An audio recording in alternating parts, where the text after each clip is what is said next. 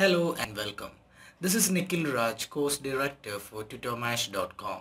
In this session, we will be covering the topic manipulating delays using progress overrides.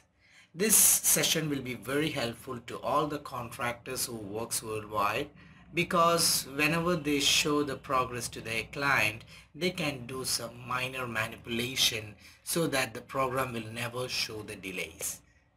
So we will see how to work this thing in Primavera. So before that, you have to understand there are three scheduling options that is available in Primavera. First one is retained logic. So this is the definition for retained logic.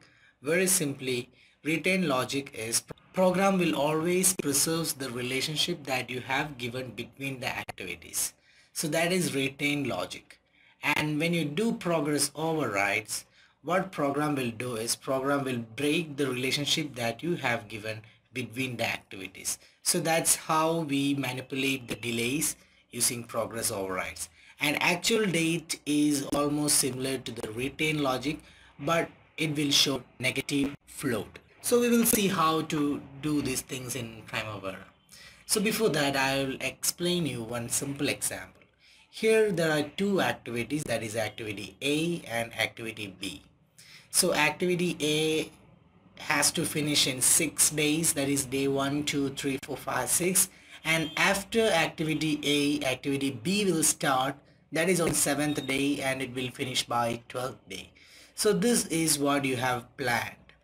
So day 6 activity A should complete. So this is the data date that we're gonna give in this example, and we will see what happened on day 6.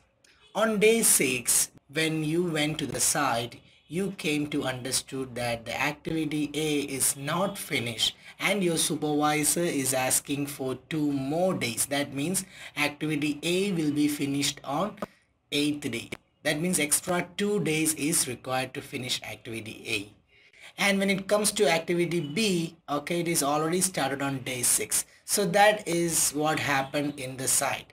So when you enter these actual values in program, what program will do? Program will reschedule activity B after day 8. That means activity B will be completed only on day 30. That means there is a delay of 1 day. But as a contractor, if you don't want to show this delay to your client, you can go for progress override, because what we have seen is retained logic. When you come to progress override, what happens? Program will break the relationship. According to retained logic, program will always preserve the relationship between activity A and B, that is finish to start. That is why activity B is starting after completion of activity A. So that is why we got a delay of 1 day. But when it comes to activity B, which uses progress overrides, program will not consider the relationship between activity A and B. It will automatically start on the very next day, that is on 7th day, so that you can finish the activity B by 11th day. That means you are way ahead in your project.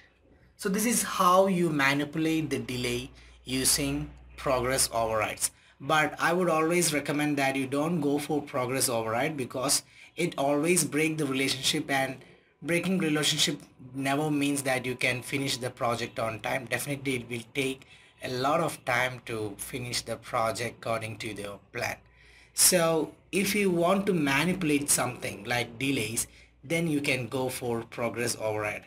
Otherwise, you have to always use retained logic. Now we will see the same example that works in Primavera. So let's open the software.